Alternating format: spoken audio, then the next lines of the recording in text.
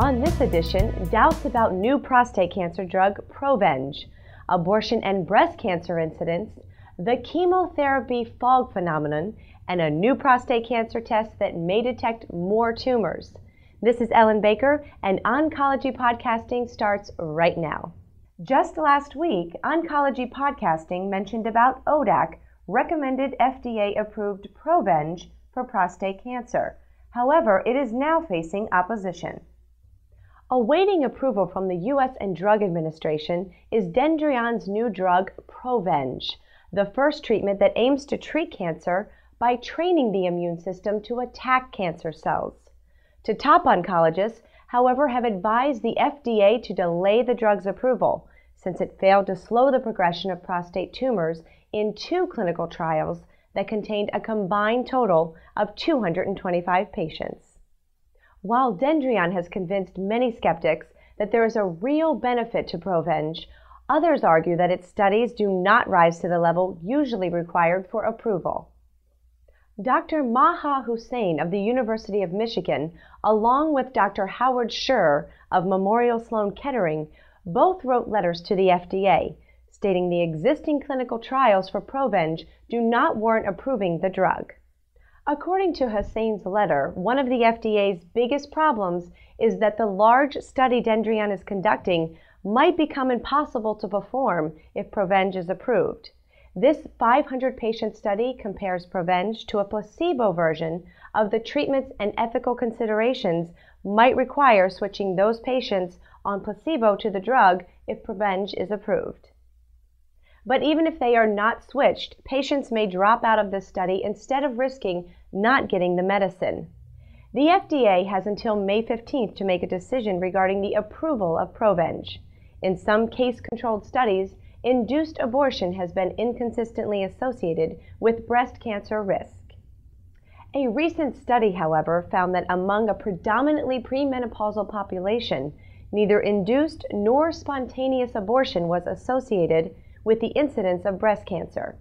The Nurses' Health Study, too, included 716,000 women 29 to 46 years old at the start of follow-up in 1993. Information on induced or spontaneous abortions was collected in 1993 and updated biannually.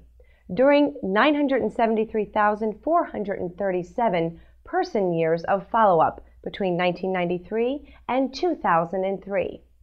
1,458 newly diagnosed cases of invasive breast cancer were ascertained.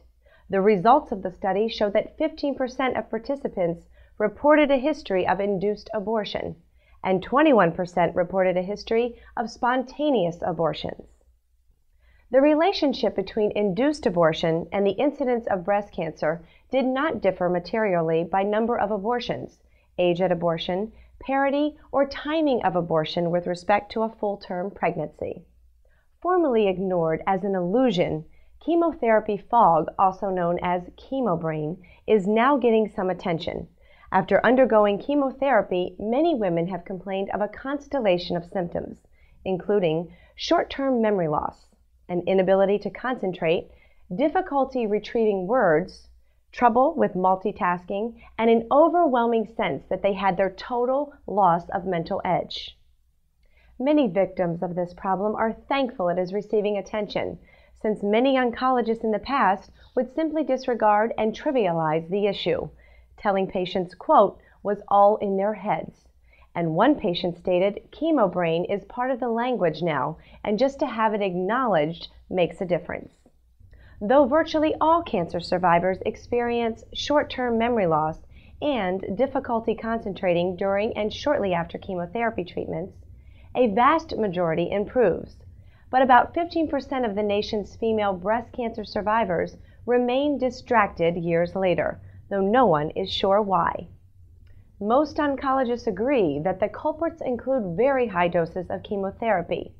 The combination of chemotherapy and supplementary hormonal treatments, like tamoxifen or aromatase inhibitors, and early onset cancer that catapults women in their 30s and 40s into menopause. The main puzzle of chemobrain is that many of the symptoms can occur for reasons other than chemotherapy, For example, abrupt menopause, which often follows treatment, can leave many women fuzzy-headed in a more extreme way than natural menopause, which unfolds slowly. Since many factors besides just chemotherapy can affect cognitive function, more studies are necessary to pinpoint what exactly is causing these kinds of problems associated with cancer treatment. Until a cause is found, cancer survivors can seek support and share their experiences on websites such as breastcancer.org and cancercare.org. An experimental blood test for prostate cancer may help eliminate tens of thousands of unnecessary biopsies at the same time that it detects many tumors that are now missed by the test commonly used.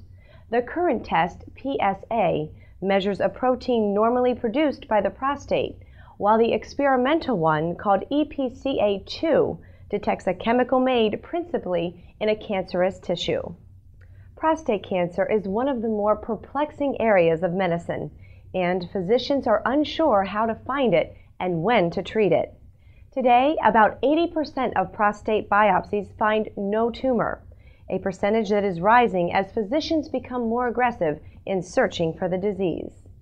Physicians are hopeful that the new test will minimize the number of unnecessary biopsies and that it will be a substantial improvement over PSA. Currently, men are screened for the disease by a rectal exam and by the PSA test EPCA2. However, is a protein that is part of the nuclear matrix, the scaffolding inside a cell's nucleus that helps it copy its genes. The Hopkins researchers measured it in different groups of men whose cancer status was known. They tried the test on 30 men with PSA readings above 2.5 and in whose biopsies found no cancer. All had normal EPCA2 readings. This suggested that the test may eliminate many of the false positive PSA result readings that are abnormal but apparently do not denote cancer. The new test is still being developed by researchers at Johns Hopkins and may become commercially available in 2008. That's all for this edition of Oncology Podcast News. I'm Ellen Baker. Thanks for watching.